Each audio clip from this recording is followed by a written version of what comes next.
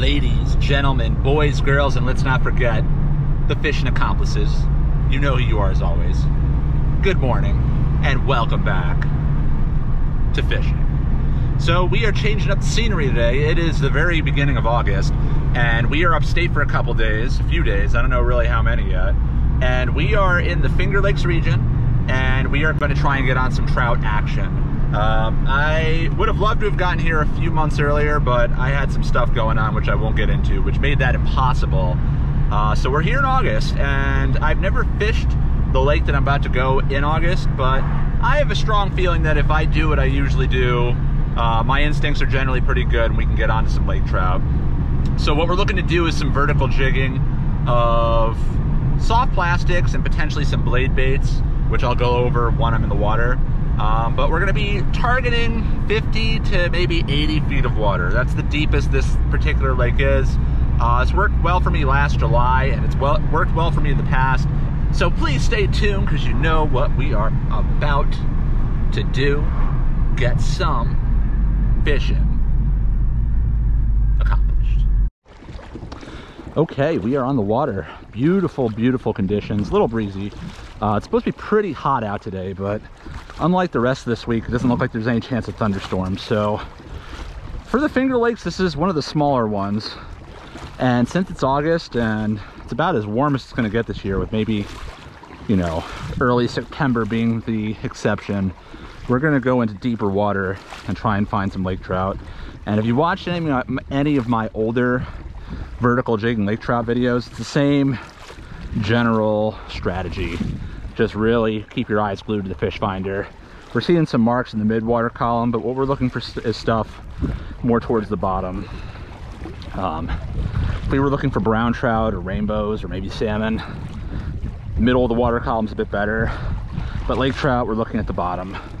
The other thing we're looking for is blobs or giant schools of bait fish, which actually we're seeing one right now, but it's pretty close to the surface, so not exactly what we're looking for.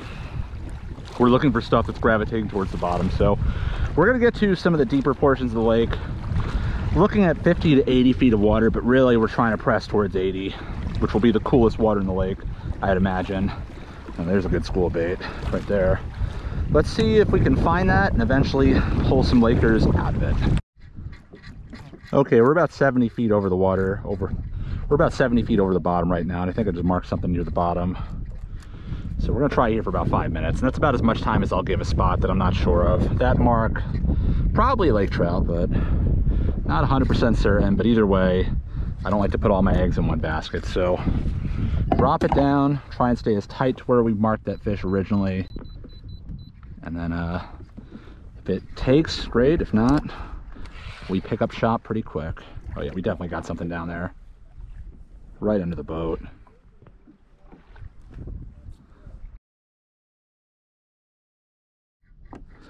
Okay, same general idea, still looking for lake trout. It's been rough, been on the water for over an hour, no real action. Downsizing to a 1/2 ounce jig head and more traditional Kayak like soft plastic. Let's see if this makes any difference. Just like in saltwater, sometimes downsizing makes all the difference in terms of profile. See what happens. Yeah, so as I mentioned in the video clip, you generally want to work the bottom 1/3 of the water column when looking for lake trout, and that's exactly what I did. I started pretty deep and was able to find a few marks, but just couldn't make anything hit. I did get a late start in this episode, so that might be part of it, but it was really slow at first. I was looking all over the lake to try and find a biting fish and couldn't quite do it. But this changed when I eventually started to move from the deepest water in this lake to something a bit less deep.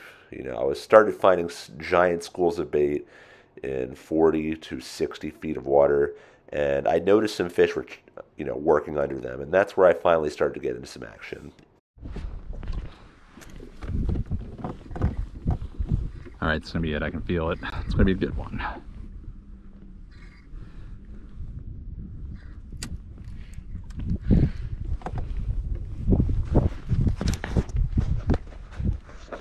So much bait right here.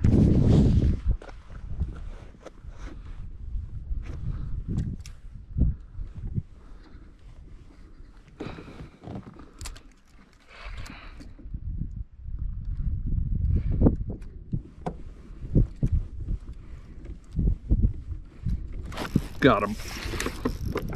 Got him. Knew it.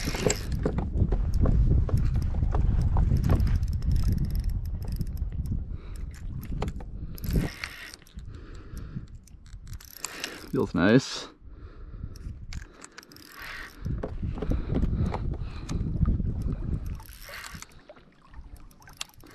Pretty shallow too.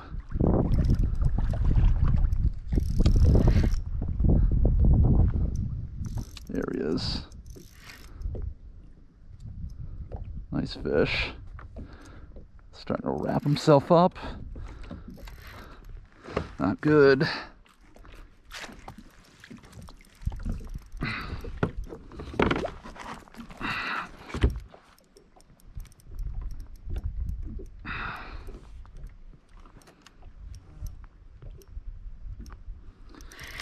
He was shallow too, like, let's not get ahead of ourselves. Easy, easy, easy. Let's go. Nice.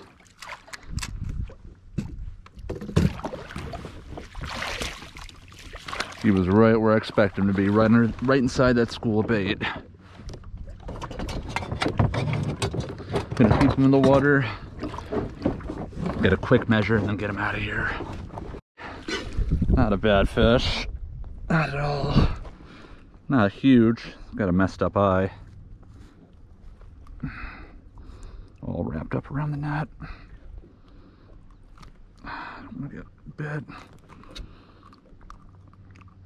Let's get him unhooked and we'll put him back in. Yeah, burp all that air out. Easy, easy, easy.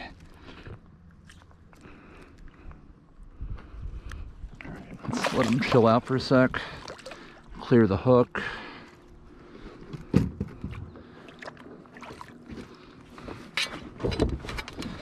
All right. Nice fish.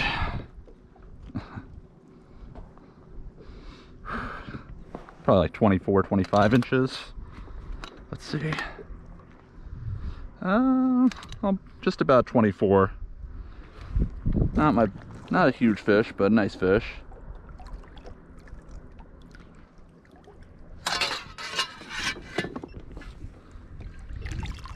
There it goes.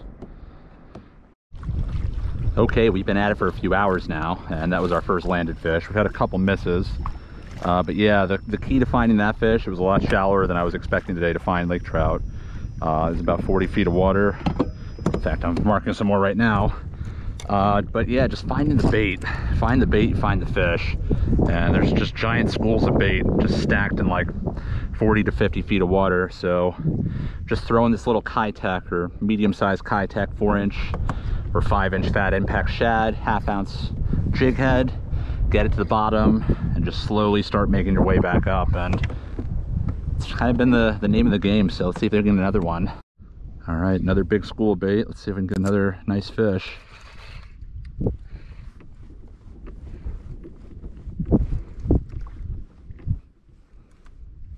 You can see fish like right under it. It's what you want to see if you want to catch lake trout from a jig.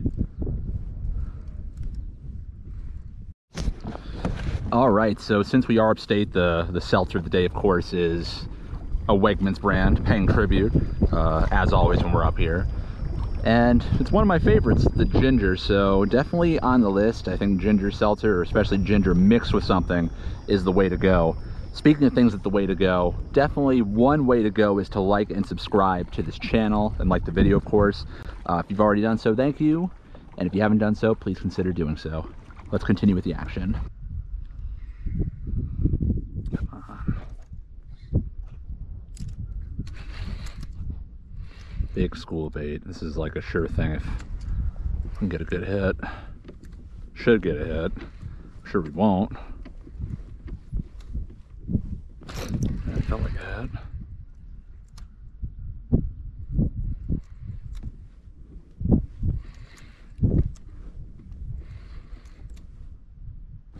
Got him. Little fish. Smallmouth. That figures. Well, plot thickens. Just hooked a nice, well, a little smallmouth in the last drop. Not what we're looking for, but I'm happy for any action. And there could be some really large fish in here too. At another lake, I had a very similar thing happen once and hooked some very, very nice smallmouths. But there's definitely some trout down there.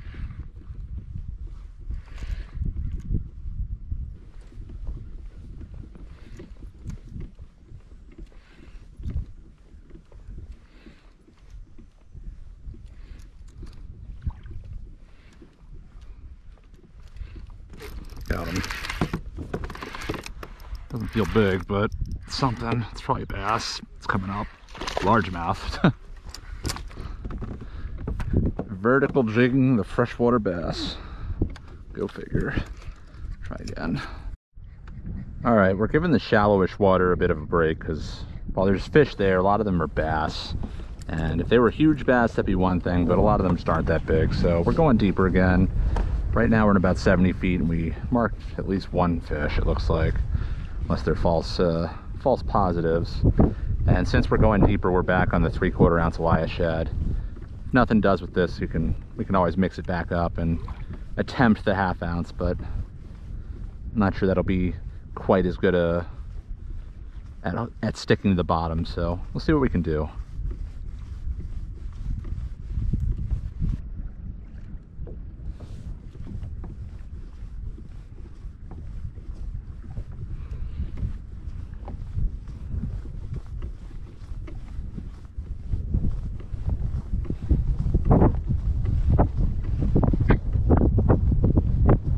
There he is. That feels like a respectable fish. That's definitely more respectable than the last one. Oh yeah. Just tried to stay right on top of that fish. It was not easy with the wind, but we managed.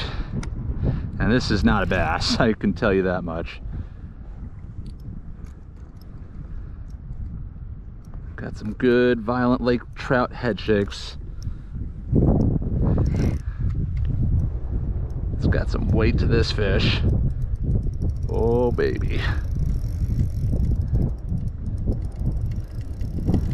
Yes sir. All that grinding will pay off. We can get this baby.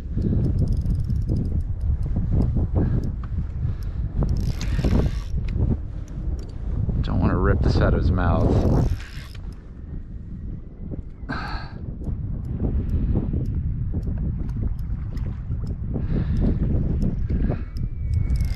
I say this all the time, but I'm just fingers crossed not a foul hooked fish. This fish isn't foul hooked or like gift wrapped. It's a solid one. Perhaps even approaching double digits.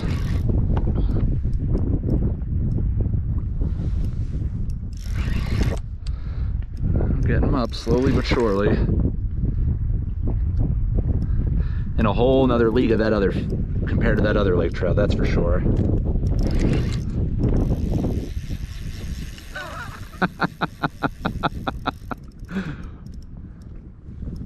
Heck yeah. I tell you what, if I couldn't saltwater fish, this would be my go-to fish for the summer on the kayak. No question.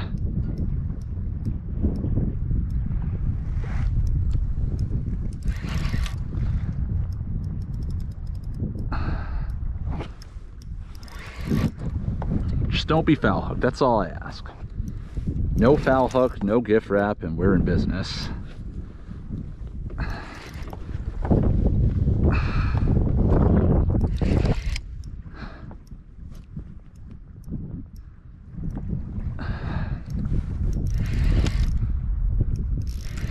Even if it is foul hooked, it's way bigger than that first one we got. That's a nice fish. It's not a huge fish,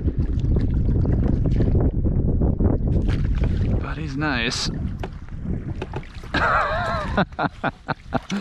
Heck yeah. Heck yeah. That's why we came here. Oh yeah, he choked it. Choked that Elias shad. All right, let's get him unhooked and back in the water. Okay, hopefully we got that whole fight. GoPro battery, I think, was like on its way out. We're gonna try and get this guy without overly handling him. Keep him in the net, keep his slime coat. This is one of those slime preserving nets. But yeah, let's not touch the gills, because we know no one wants to see that. Especially not this guy. All right, that's that. We're just gonna dip him back in for a sec and get this tangle out of here. And then get a quick measure and picture and back home to chillax. All right, that goes that way. This goes this way. Yeah. Okay, let's find our measurer right here. Dip it in. Get this nice lake trout in the boat.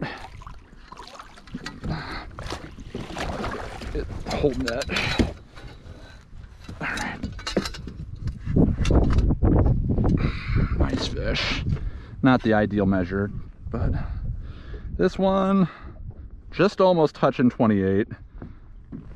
Let's do one of these. Oh yeah.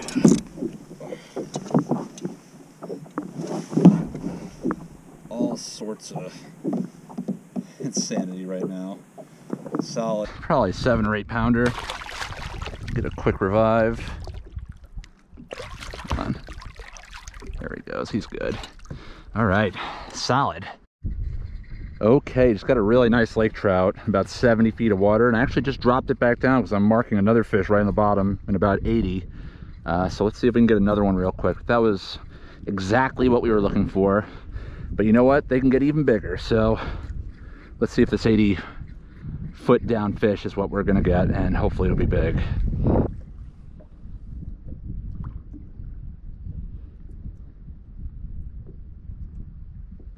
Oh, come on. That was a bite. Oh, that was another bite. Right where I expected him to be. Right where I marked him. Come on. Right in his face.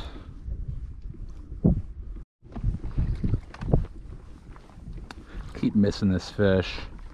And I only get a shot at it like right when I go over it. So we're gonna try and reposition one more time and see if we got one more shot at this fish, because it has not moved. Go right over his head, keep in his face, and hopefully that'll do what needs to be done.